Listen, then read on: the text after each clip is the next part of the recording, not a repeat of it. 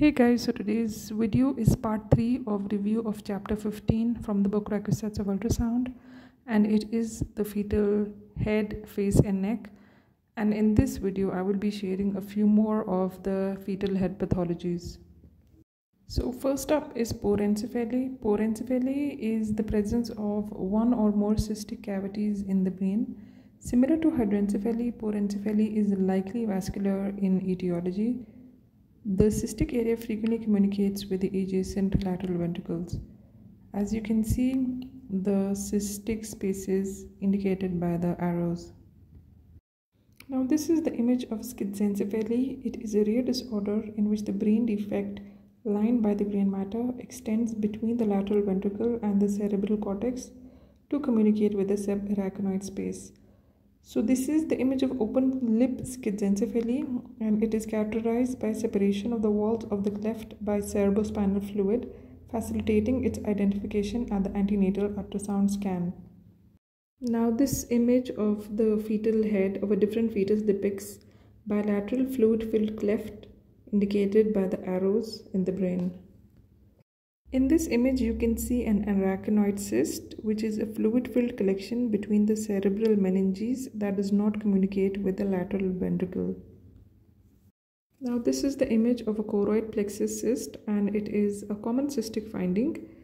It is associated with an increased risk of trisomy 18. However, if the fetus has a normal karyotype, the choroid plexus cyst is not associated with an adverse sequelae. So now I'll be talking about holoprosencephaly. Basically, holoprosencephaly is a spectrum of abnormalities of the midline brain and facial structures. It occurs due to incomplete cleavage of brain parenchyma during embryologic development of the forebrain. Holoprosencephaly is frequently associated with chromosomal abnormalities, mainly trisomy 13. Holoprosencephaly is classified into three main types: alobar, semilobar, and lobar holoprosencephaly, from the most severe to the least severe. Alobar holoprosencephaly is characterized by fused thalami, a single monoventricular cavity, absence of midline brain structures such as the falx cerebri and cavum septum pellucidum, with facial abnormalities.